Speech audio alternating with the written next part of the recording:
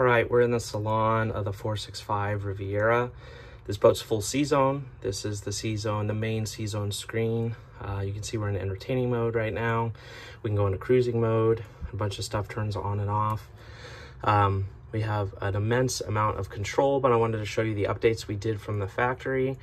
We have inverter charger information. So we put that big 24-volt inverter charger in, but there's 3 other chargers on this boat as well. So we have start charger, shows us all the batteries being charged there. We have digital control of that unit.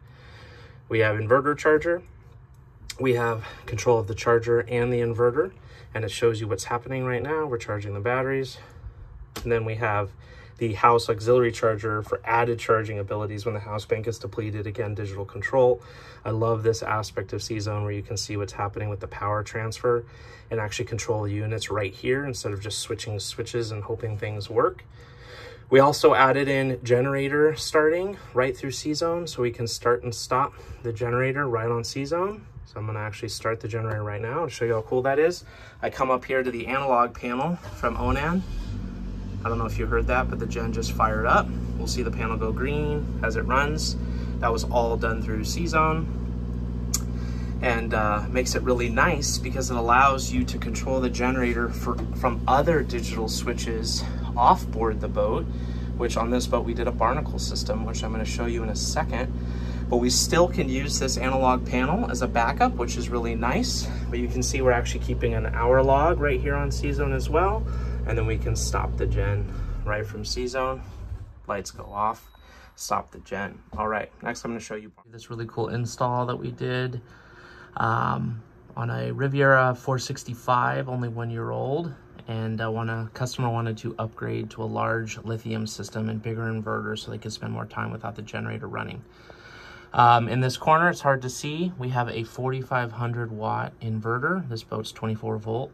That inverter was upgraded from the factory inverter so they could invert more loads continuously. And when you have a big inverter, you need a bigger battery bank. So we also upgraded the house bank, which now is 3 6,000 watt hour Mastervolt MLI Ultra batteries. For this boat, it allows it to be on anchor for almost 12 hours with the devices running that they want to run before they need to start charging. It's a massive amount of battery power. It's really great. And these can do up to 500 amps output each, which is just a ton.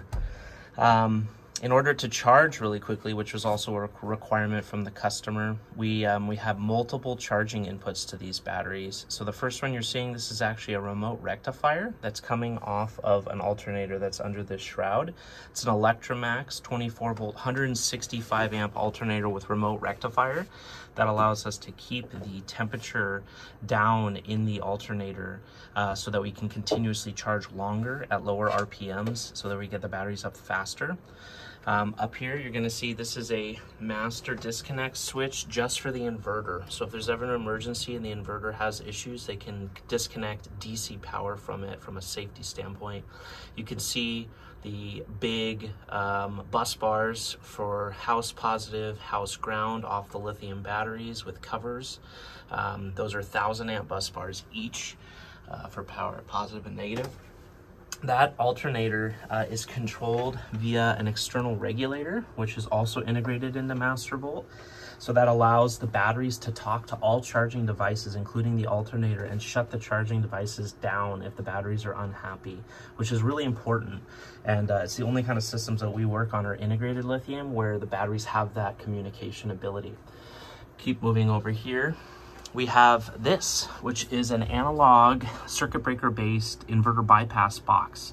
So if the inverter fails, but the generator is still functioning, the customer is not going to lose the inverted outlets and the Starlink and all the devices that run off the inverter. So all they have to do is shut off the inverter on the input side, slide over the bypass, turn that on. Same thing on the output side. This is a really nice feature when you're adding an inverter, because that way you still get full functionality even if one device fails while you're offshore. And let's face it, things do fail. That inverter is also a charger that charges up to 120 amps at 24 volts. So we got a lot of charging on that side, plus the alternator we just discussed but customer wanted to charge even faster and recharge in 2 to 3 hours if they were fully depleted. So we added in a secondary battery charger for the house bank. So this is another 100 amp battery charger. So this boat, full bore, engine running, and both battery chargers going, is getting 360 plus amps DC at 24 volts, which is just an immense amount of power. For you guys doing 12 volt systems, that's over 700 amps at 12 volts charging, and these batteries can take it and they suck it down. You can see the circuit breakers for all the devices. So all clean. We were able to use the factory panel and just update breakers and relabel them. This boat also is all CZone, so it also has what's called an ACMI and ACOI. So AC, digitally controlled AC switches. So this is the main side, inverter is on. This is the load side. So all those little black boxes at the top actually are just AC relays that turn on and off, so you can control the system from a screen, and that way, whether it's AC or DC, you're controlling it. You can see we have another battery charger. This is for start batteries, generator batteries, auxiliary batteries, everything else that's lead on this boat. You can see some CZone modules here, and then below that, I'll actually move these bags. We put in this DC to DC converter charger, but it's actually being used as a power supply. So the customer wanted some high amperage 12 volt electric fishing reel outlets for deep dropping and things like that, and 12 volt is easier because manufacturers of the fishing reels do a lot more 12 volt than 24. So we put in a 50 amp converter, so now he's got 50 amps of 12 volt available at his fishing reels. That's also integrated into Mastervolt, so we can digitally turn it on and off. So there's no analog switches on this boat, it's all digital, and I'll show you that in a second. Give us a call if you want to talk about doing something like this on your boat. Thank you.